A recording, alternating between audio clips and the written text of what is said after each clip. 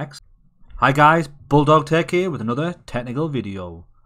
In this video we'll show you how to install VMware Tools on VMware Workstation for your Windows 7 virtual machine.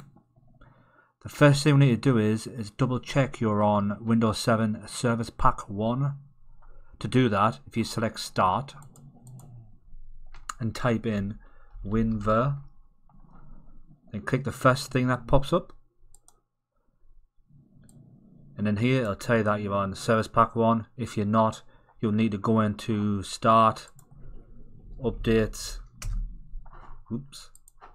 Start, Updates, Windows Update, then check for updates and install any remaining updates, and that'll put you on Service Pack 1. Once you've done that, it will then allow us to install VMware Tools.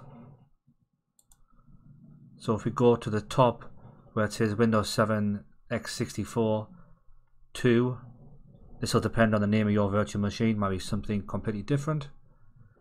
If we right click, hopefully you can see this on the screen. And if you go all the way down to install VMware Tools, we get a nice little prompt here.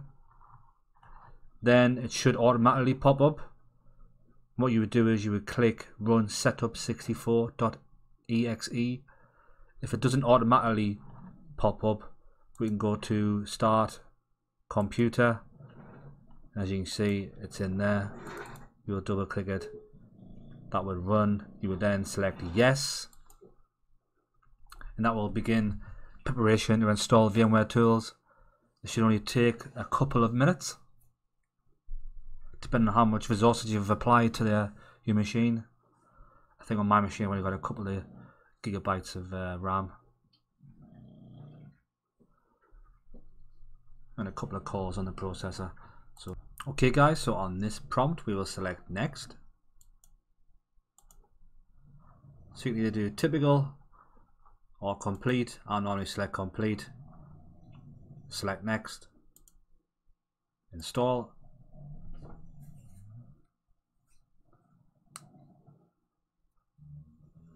Installation will depend on the speed of your virtual machine.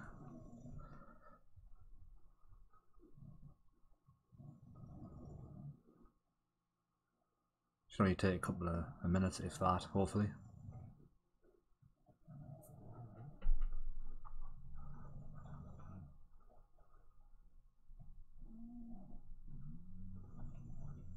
Okay, that's done. So when I select Finish, we should be prompted to restart machine, which we are. You must restart your system for the configuration changes made to VMware Tools to take effect. Click Yes to restart now, or No if you plan to manually restart later. So that's up to you. For me, I'm going to restart now. So I'll click Yes. So my machine will reboot. And once it's rebooted, there's many benefits of VMware Tools. Things like better video resolution, better network adapter performance, better mouse experience, and the main one for me is the drag and drop and copy and pasting of files and folders. Okay, that's done. Thanks for watching. See you on the next video.